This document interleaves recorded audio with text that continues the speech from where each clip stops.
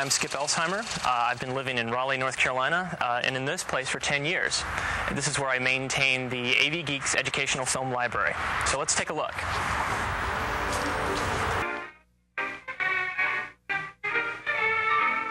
Our fringe case, Marion Ellsworth. She seems to qualify for acceptance by the clique, though somehow she hasn't quite made it. But let's watch these teenagers in action. I wish I knew how to be friendly, like Susie. I wish I wasn't so shy. If she's asked Ben, she's sure to ask me. Her parents don't even know his parents. And he lives in that slummy part of town.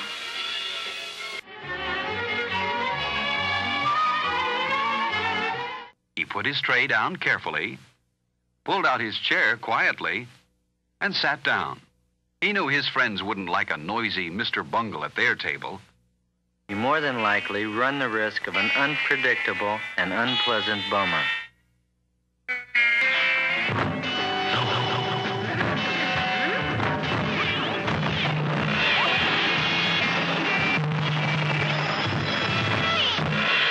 I've been collecting educational films for about 5 years.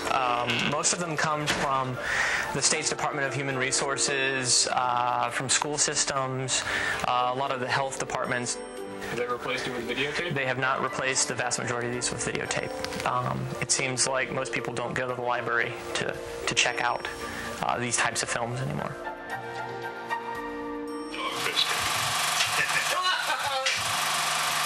You hear somebody say, "Oh my God, you know, like this is amazing. I saw this. I never thought I would see this again." And this is part of their subconscious. That one lumen. Am I getting sound? How's that? No, not really. I think did you trip over the cable? You had some. Films about the terrible things that young children do when left to their own devices. Boy, howdy, does that stink? Boy, it sure does. And I thought it was funny to see how women were supposed to act, like in the 50s. No, not even the boys Ginny has parked with want to be seen with her in school or elsewhere. Is it because they like the way she looks and dresses? Because she doesn't date a different boy every night? Park on isolated roads? And I guess I'm really into social diseases, and it's always good to come see films about those diseases at Skip's place. Headlights. Those are ugly words to young Timmy Atkins. He's feeling anxious, a little ashamed. My favorite health film has always been 11:59, 1 Minute to Choose, because when we were kids in junior high, we all really wanted to see the stomach being pumped to the guy who just OD'd on heroin. And then the pills, and then they wanted to give me acid.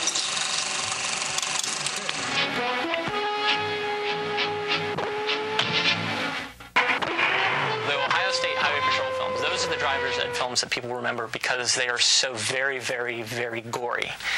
There's quite a few of those films. The one I have is called Wheels of Tragedy. There's Signal 30. There is Red Asphalt, Last Prom. There's a whole slew of them. They're very gory, and they were shown all over the place. My father saw them in the when he was in the Navy back in the 60s, and I had a friend who saw them like 5 years ago. Hot titles in the educational biz are ones that have celebrities in them that have gone on, either were famous at one point and did this for whatever reason, or this was before they were famous. We die of heart disease at a rate higher than any other nation on earth, except one, Finland. Nice going, Finland. Well, I think I could probably deliver a baby, because I have quite a few films on how to deliver a baby. And hold on I might, to it. They're slippery. I might regret that, saying that now, having it broadcast somewhere. I'll be in an elevator somewhere and someone's going to give birth. A great thing about being an AV geek in high school or in grade school is you get a hall pass and you can roam around the halls and goof off, getting whatever you need for your teacher. There's a lot of power in being an AV geek. Turn the lights off.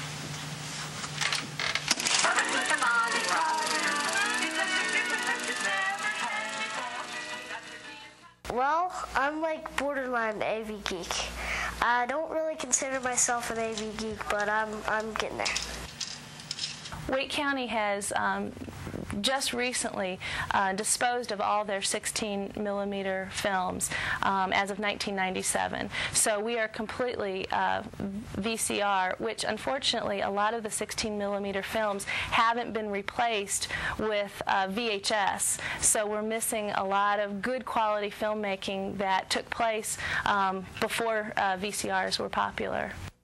One of the things that's happened is that teachers tape stuff off of public television or off of like the Learning Channel, things like that. That must have higher production values. Those do have higher production values, but those were not films that were originally intended for the classroom. And these other films were intended for the classroom, so they're aimed at the specific audience.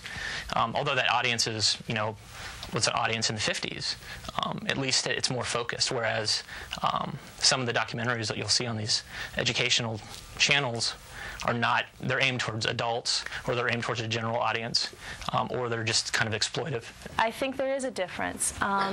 There has been times when I've shown a particular VHS tape in the classroom, and I had to kind of edit and fast forward through some things because I didn't necessarily think they were appropriate.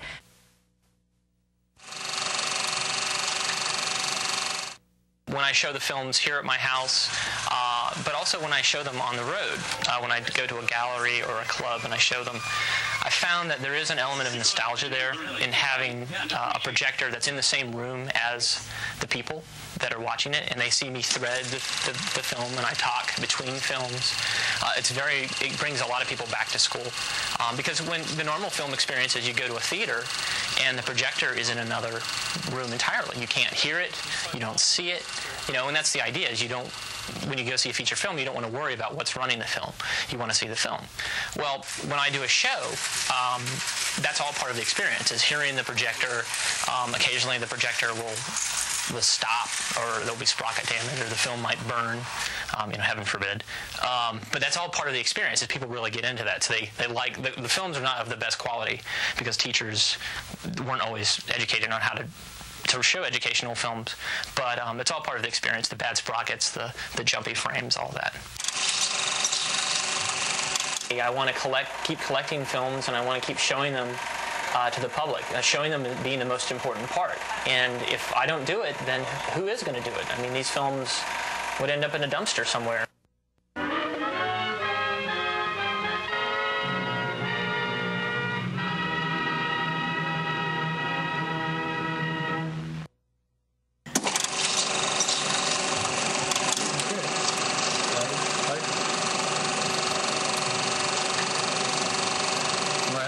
Stop it and start it again.